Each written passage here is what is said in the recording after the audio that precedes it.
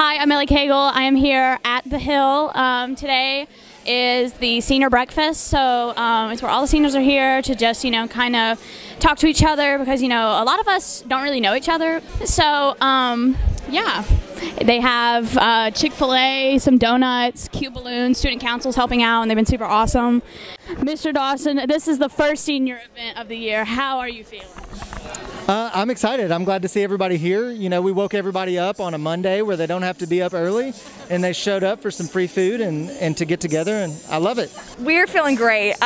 We didn't expect this many people to come out, but the seniors seem to love it, so we're just happy to celebrate them. And we're going to have tie-dye soon, so it's a party. Of course, I love tie-dye. Let's go. Oh, wait, we can do an interview. Okay, it's the first senior event of the season. How are you feeling right now? Well, it's finally great to get out and meet everybody. We haven't met half of our class yet, so that's pretty nice.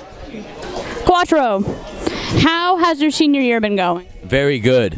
Okay, that was a solid answer. Yeah, describe your senior year so far. Very good. Okay, how has your senior year been so far? Good. How are you enjoying the senior breakfast? I love it. This is fun. Are you happy to see some of the classmates that you wouldn't normally see because you're like a A or B day? Yeah, I'm really excited because they're my friends, but it's sad at the same time. I wish I saw them at school, but yeah, totally, I get that. Make a quick announcement. If you brought a shirt to tie-dye, we will have tie-dye outside.